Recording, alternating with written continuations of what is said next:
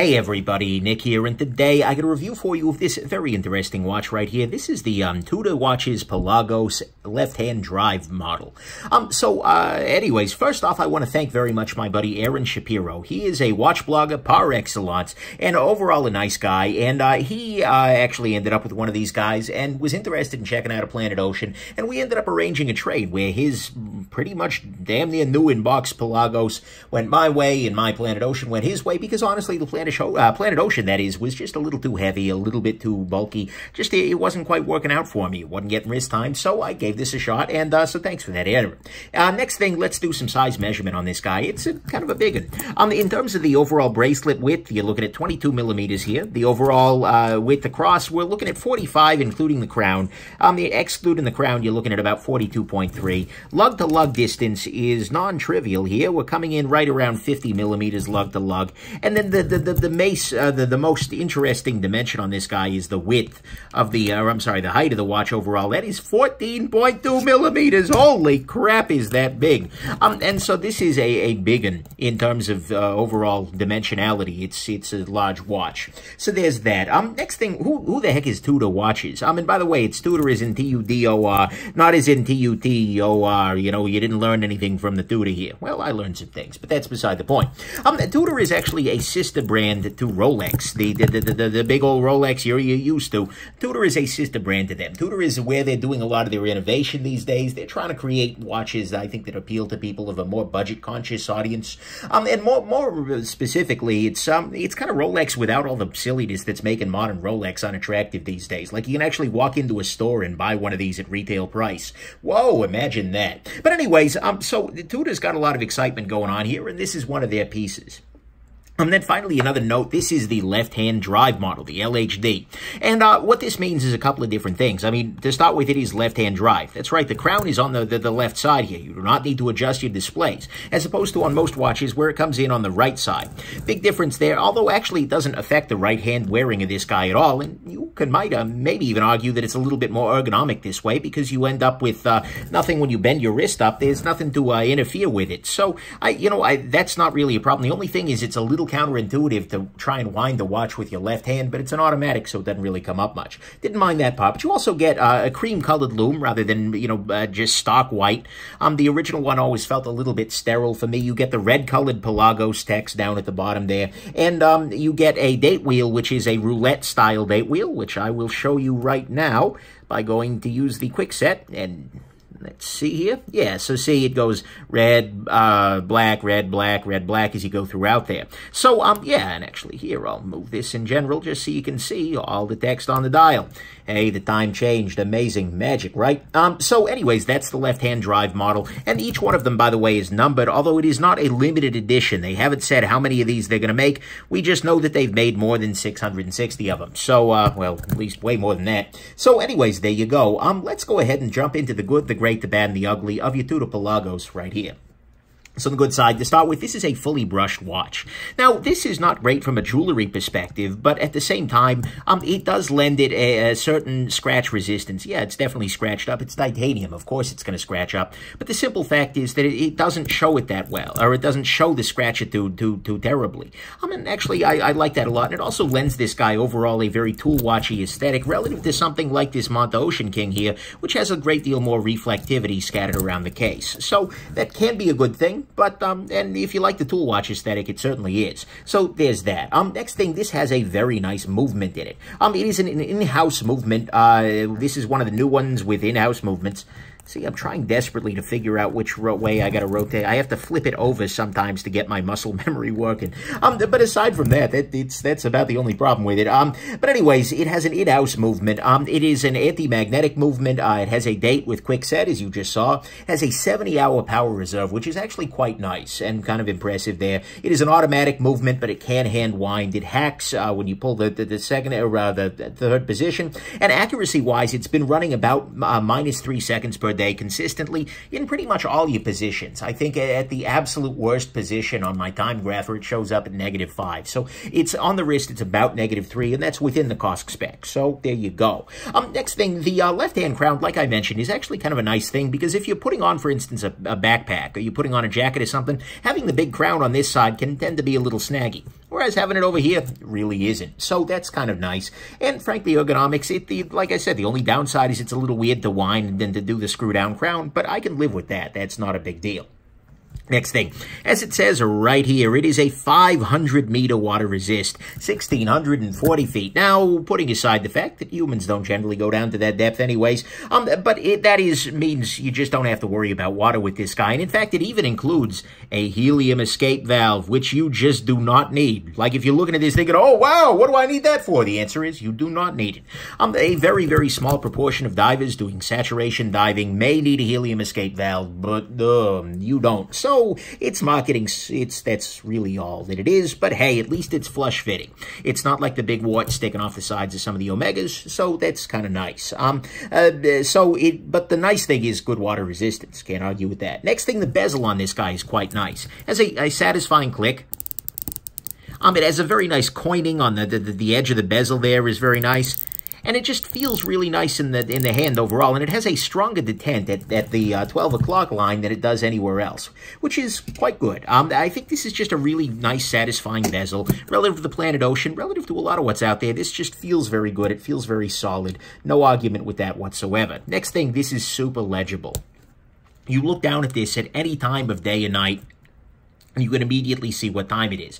This is a readable without your glasses on sort of watch, depending how much your glasses prescription is. But the snowflake hands are great for that. Having these the square on here really clearly distinguishes the hour hand, and more so than just sort of a length-based, or in this case length and a little bit of width-based hour hand. I do like that a lot, and yet it's not stealing, for instance, the Mercedes hands off of Rolex, which is something I think they've kind of earned at this point. That's just theirs. And so having the snowflake hands actually is quite nice. Not everybody's going to be a big fan of it. My wife, for instance, called this my ugly watch after, well, actually, this usurped the crown from the Breitling Aerospace.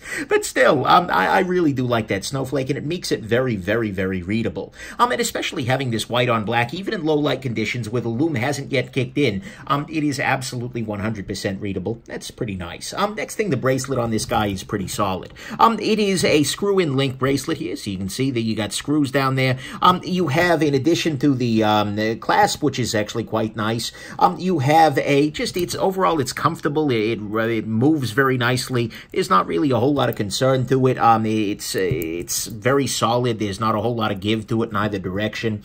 And the other thing that it's got actually going on here is a diver's extension, which, mind you, you don't need, but still, it's in there. I mean, okay, maybe you need it if you are a diver type, but most people are not, so, you know, there it is. But anyways, so it's got the diver's extension along with the clasp, and the clasp on this guy is pretty great, in that it has not only just a normal clasp here. You can see here, this is the clasp on it, but it's very easy to engage, and it's very difficult to accidentally disengage, because you just pull up on this guy. It's well designed such that it takes very little force. You can see some little ceramic ball bearings there seem to be holding things in position, but it takes a lot of force to, you know, get it loose without trying to, you know, without using the little flip up guy. Look, it's a solid clasp, but more importantly, this actually includes a really nice set of features, one of which is the toolless quick adjust system. So what you can see here is if we look underneath here, there is a little area here where you've got let's see if I can show you. Yeah, right there. You got those little tongues. And note that tongue fits into any number of these grooves, but then past a certain point, if you go all the way out there, it goes into this zone. And at this zone, all that you've got are these two springs right here, and those two springs are in control. And so if you pull the bracelet out, the springs pull the bracelet back. It basically maintains a spring tension here, and so as you're wearing this guy, it keeps going until eventually it stops because the springs, it hits a stopping point. But what this basically means is that this is an infinite quick adjust in this, but it's always going to be kept tight. Although if you go to these first three buttons here, then it's a little bit trickier. So that's actually quite nice. You've got the choice of having three areas, of having three adjustments, or of using the spring. No complaints there. And so I like very much that this has a toolless quick adjust as well as the spring mode, and that's pretty good too. This also does, by the way, come with a rubber strap that uses the same end links. It literally just slots right in there. It looks pretty solid. It doesn't use a deployant clasp or anything like that, so I didn't end up really using it, but it is absolutely there, and it's absolutely a factor. Next thing on this guy is this uses a titanium construction. Like most of this watch is titanium. I believe the case back and the clasp is steel, but everything else is TI, and you know what? It works great. Because titanium's a nice metal. It's nice, it's warm, it feels good on the skin in general, but the other thing about it is that it is pretty lightweight, or at least it is a much lighter weight thing than the steel, and that's actually quite good. It doesn't make the watch light, but it makes it lighter. We'll throw this guy on the scale right here.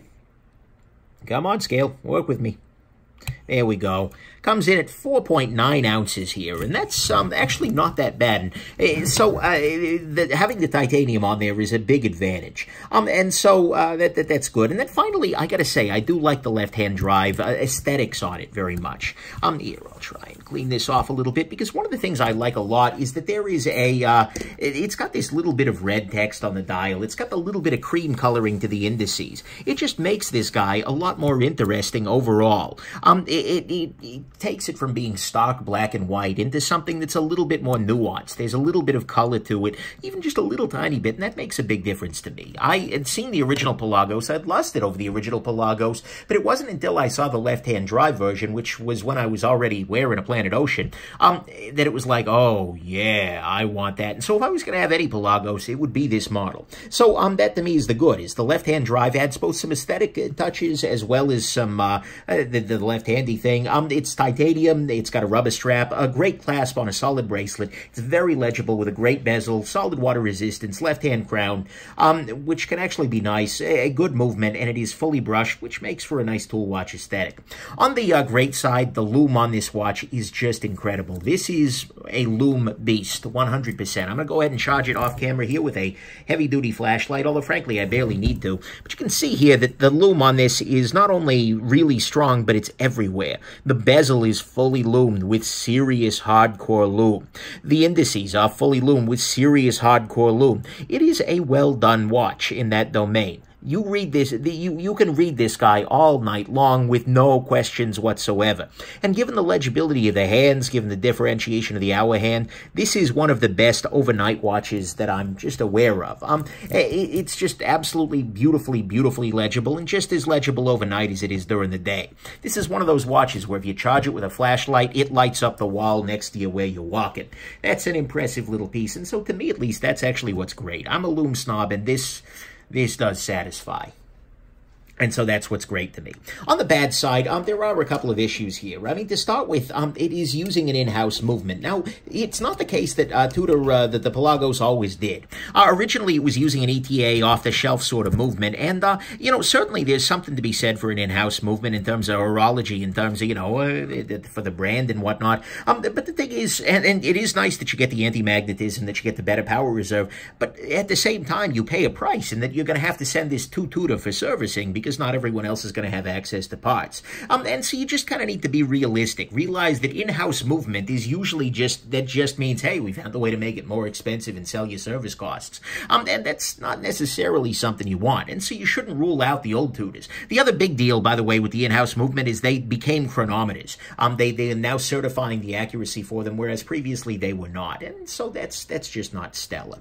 But there you go. Just be realistic about that. Another thing that I am missing from this guy is the independent hour hand. One of the things I loved about the Planet Ocean, and I love about a bunch of quartz watches, is the ability to move the hour hand independently of the minute hand and second hand stopping, so you can keep your accuracy over a longer period of time. Mind you, know, on a mechanical, they're not as often. Usually you have to reset the seconds anyways for accuracy, but you know, hey, it's always something nice, especially if you're doing a lot of flying back and forth, where you need to adjust time zones regularly. Not a big deal, but it's a deal. Next thing, on the mechanical, or on the adjustable clasp here, I gotta be honest with you, I'm not 100% convinced by this particular approach. Actually, hold on just a second. Let me grab my Breitling Aerospace just to show you the alternative. So this guy is using a spring-based system, like I showed you there. And I wasn't able to adjust it so that these first three settings worked for me because, well, the links are relatively large here. There's not so much adjustment you can do except to get it in that range. Luckily, on my wrist, I tend to be right at the bottom of this little range here, on the spring range. The nice part about this guy is that it is never loose. There is no possibility of this guy, when you're in spring mode, being loose on your wrist. The frustrating part is that it is always just a little bit tight. And so there were definitely days where, for whatever reason, my wrist was a little swelled up there. too much salt or freaking something. And as a result, this guy just felt really, really tight. And unfortunately, there is just no way to stop it at a later point in the spring or two. There's no way to, pull it out to here and stop it. So unless you want to deploy the diver's class, or diver's extension, which adds a whole bunch of length to it, you're kind of just stuck with it being extra tight there on the wrist. And it gets harder and harder to pull that spring as you get bigger and bigger there.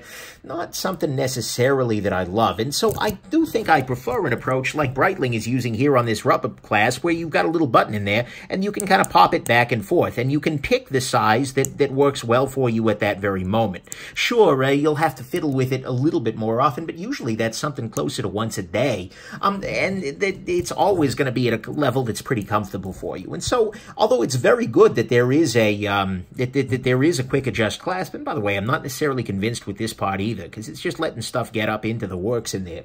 But anyways, I'm not fully convinced that this spring-loaded solution is actually a better solution for quick adjust, but you know what? It's definitely better than no quick adjust at all. And so there you go. And I got to applaud Tudor for going there, and they absolutely need to put this in the rest of their watch lineup, because guys, that's one of the things stopping a lot of people on the black bays. Seriously. Not that Tudor cares what I think. The next thing, the titanium is titanium, so it's going to scratch up more readily than stainless steel. That's just the simple fact of what titanium is and how it functions in the world. It's just not as hard, at least in the way that it's generally, manufactured. So as a result, you got to be content with some scratching, some things like that. Not the end of the world, but it's a thing.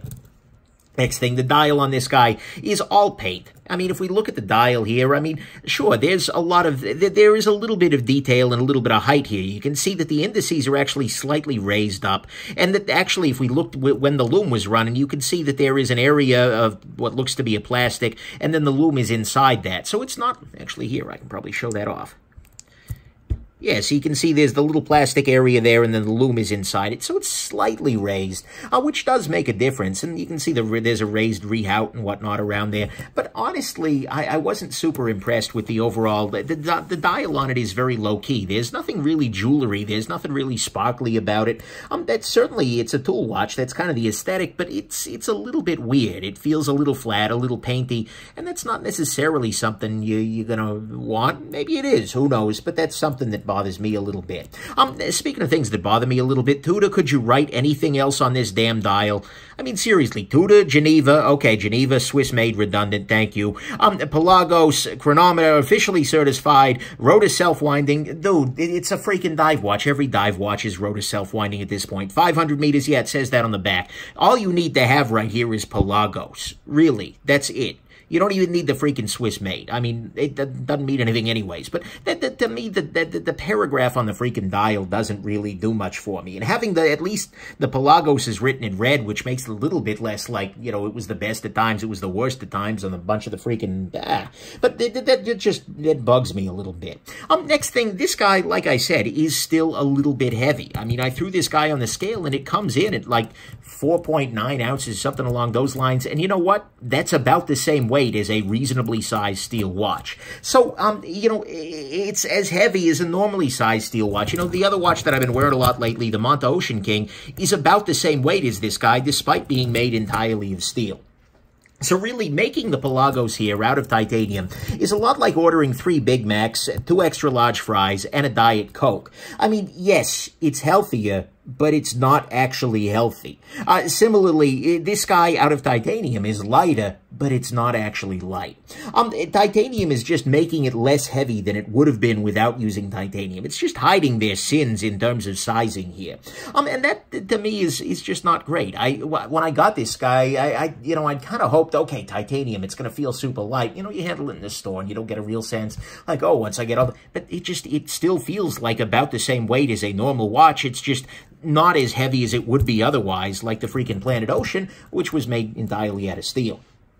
So there you go. And then finally on the bad side, the price on this is high. It's $4,400 is the retail price, and that's a good amount of money, especially for something like this that registers as tool watch first and foremost, where there's no polishing on the damn thing, where the finishing to it is, skillful application of loom and, little plastic buckets that hold the loom well. I mean, it's nicely done. There's nothing I can really point to and say, well, okay, there are some things I can point to and say, do better. But at the same time, it's not like it's it's a bad watch, but it doesn't have that same kind of polishing. It doesn't have that same jewelry feel to justify that. And so, considering, I think the market agrees, because these guys, although it's $4,400 in retail, they're going on the secondary market for about $35, $34, someplace in that domain. And that's the level at which I think this really feels right. And that's about what I had in mind for trade value, because the Planet Ocean was absolutely well loved by the point that Aaron got it. So, you know, I feel like this is just, the price is a little bit up there. And so you should see if you can work with an AD to try and get a better deal on the Tudor here. See if you can do better than retail, because $4,400 is pretty steep. Or you can buy one used like I did and get out of it a little better. But that price to me is high, and in fact that's the bad, is the price is high. It is still very heavy despite being titanium. Could you write anything else on the damn dial there, Tudor? The dial is kind of all paint, and that's not stellar. The titanium scratches up pretty easily. The springy adjust is nice at some level, but not great in other levels. The independent hour hand lacking is, well, lacking. And the in-house movement can be a good thing, but it also can be a not good thing, so just keep that in mind as you're using it there. On the ugly side, there is one ugly issue, and that is just the thickness of this damn watch. This watch is really, really, really thick. It's incredibly thick. I don't freaking get it. I mean, remember back when high horology involved making your watches smaller and thinner, when people would be like, wow, that's amazing, that's a really thin watch, that shows that you have mastery. Well, I don't think Tudor remembers that. I mean, actually, that's not true, because they're starting to learn their lesson. They recently released the Black Bay 58, because the Black Bay is another one of these slab-sided watches that's, you know, 4 millimeters higher than it needs to be. And they have released a new model of that, the Black Bay 58, that thins things out pretty considerably. And I'm really hoping that we see the same thinning sort of thing for the Pelagos, but as a result, given that it is this thick, it's just kind of awkward, honestly. It's got a high center of gravity, and on the wrist, it sticks up a fair amount. Even with this part kind of pressed in there, this is just a really thick watch. And, you know, anytime I was wearing shirt cuffs, I just wasn't loving it. And so, to me, I really feel like that's ugly. I don't see a reason why this needs to be that damn thick. Part of me is scared that it might be the helium escape valve controlling a lot of that, because that's not necessary either. But still, I don't love that. And considering, it doesn't do it for me. And so, to me, that's what's ugly, is that this is just so damn thick, and I don't know why it has to be that way. And in fact, Tudor has just shown us that it does not with the Black Bay 58, so get on it, guys. Final conclusions. Look, at some level, I like this watch a lot. It is a great tool watch, 100%. It tells the time well. It is incredibly legible. It has all the information on it that you need. It's got a date window, which is important, Tudor, damn it. It has none of the information you don't need, and it does all of that pretty reliably with very little fuss and muss. It does have some downsides. It's needlessly texty. It's needlessly heavy. It's needlessly tall. And kind of the killer is that it's also needlessly expensive. But on the whole, it is a nice watch. And if somebody said to me, hey, Nick, this is your last watch, congratulations, then okay, no problem, I can work with that. But there are a few ways that I can kind of conclude this finally. One question that I've been asked a lot is, well, how does it compare to the Planet Ocean? How does that comparison look? You know, honestly, the Planet Ocean was a better watch in the jewelry sense, and actually in a few ways. I like the quick adjust mechanism on the Planet Ocean a little bit better. It had better finishing by a mile. It had a nicer movement. It was more accurate. And frankly, it was just better as jewelry. There was more to it, where you looked at the Planet Ocean, you felt like, wow, yeah, I can see why I'm paying a lot of money for this. That said, the Tudor is actually a better watch for me, by a fair margin, because it is a little thinner, which is amazing. That shows you how damn thick the Planet Ocean was. It is lighter than the Planet Ocean. It is less expensive than the Planet Ocean was. It is a little bit less flashy, and, well, I'm a tool, so a tool watch kind of fits me well, let's be real here. And if you gave me a choice between, you know, the Planet Ocean and the Tudor, like if I could send a letter back through time saying, Nick, it's me from the future, what should you buy? Yeah, I would probably tell myself to buy the Planet, or I'm sorry, the Tudor here. I mean, had the left-hand drive been available back when I bought it, oh, that would have been nice. But, yeah, should you buy a Pelagos in general is another fair question to ask, and the answer there is a definitive maybe. It is a great watch, and particularly if you love lume and the deep blue sea, then you're going to enjoy it. But there are the two big issues. I mean, at one level, it's kind of weird In terms of pricing, it's an all-business, no jewelry, $4,400 wristwatch. That's a lot of money to spend on a wristwatch by a huge margin. That's it's kind of weird, honestly. The fact that you have something that is that expensive, but without the high-end finishing, without a lot of that, the end result is very strange. It's a luxury watch in terms of price, but it's not a luxury watch necessarily in terms of the feeling, in terms of the. I mean, it's a great watch, absolutely, but I don't know that it's that much great. And it ends up in a really weird place in the curve of diminishing returns, where there's very little they've done wrong on it, thickness aside, but that's not even, but it's still, it feels really, really pricey. And honestly, I think the bigger issue with the price is the competition, because at its core, this is a three-hand diver tool watch with crazy lume. And there are a lot of watches out there that, especially if you don't need the brand, which is certainly a factor, and you don't want an in-house movement, which offer a large percentage of what this is offering, or in some cases even more, for similar or less amounts of cash. I mean, the Grand Seiko Spring Drive Diver brings you the Seiko Spring Drive movement, which is insanely accurate, really, really cool. It's also titanium. I think it's a little bit more money, although a good AD can probably help you out. But, that's kind of a neat approach, and that's something that, this really can't touch. The Omega Seamaster Professional, the new 300 with the wave dial again, brings a lot more jewelry factor, but at the same time, you've got, I think, a nicer movement. The coaxial movements are really nice, really accurate generally. You've got a little bit more in the way of bling to it, which is nice. Maybe a better adjustability in the clasp, but it's certainly smaller, less thick. But it's at the same price point as this guy is, and so that's a little awkward. If you're willing to go a little further down the range, Seiko has no shortage of lume-tastic divers, albeit usually with pretty bad bracelets, all throughout their price range. For some reason, they don't go to great bracelets until you get to the Grand Seiko, like, adjustability range, and that's a little frustrating. For me personally, the Manta Ocean King here, it turns out to be really good competition here, because in terms of finishing, it's well above and beyond, I feel like. But it also has it's got a movement that's very similar to the one this used to have in it. But the price, it's less than half the damn price, and it's reasonably thick. That's kind of a very nice difference here. We'll do a little bit of a comparison. Yeah. See, this one went on the diet. And frankly, if you're just looking for something like this, the Steinhardt Ocean 1500, I had a review of this guy, it's already up there, but it is similarly full titanium. It is similarly a lume beast, and is a very, very nice watch, and that's only $700. I mean, that's the amount of tax you'd pay on this guy. So, I mean, if value is of the absolute slightest concern to you, then this would be a little bit of a weird choice. $4,400 isn't going all that far right here. But the other thing that you have to be attentive to, even if money is not really an object for you, is the size thing. Because that's honestly what's pushing this guy off my wrist. I mean, the money is spent. This was a trade. It's very easy for me to just say, yep, it's mine forever. Because, then until you sell it, you never take the bath, right? But this guy is just too damn thick. Every time I wear this guy with a shirt with sleeves, it was just like, not a big fan of that. And when I put back on a watch that's reasonably sized, it just feels better. It's just like, oh yeah, that's improved. And especially then with the weight and all of that, it's a thing for me. And so I hope again that Tudor applies what they've learned from that smaller Black Bay and makes a reasonably sized Pelagos. If they make one of these that's 2/3 as thick, I may be a Pelagos owner again, because there is a lot to love about this guy. And especially with the titanium, if they can get that weight even further down, oh yeah, that could be a thing. But for me, that ended up being kind of the killer for this guy, is, just like with the Planet Ocean. Although this is lighter, that's certainly a good thing.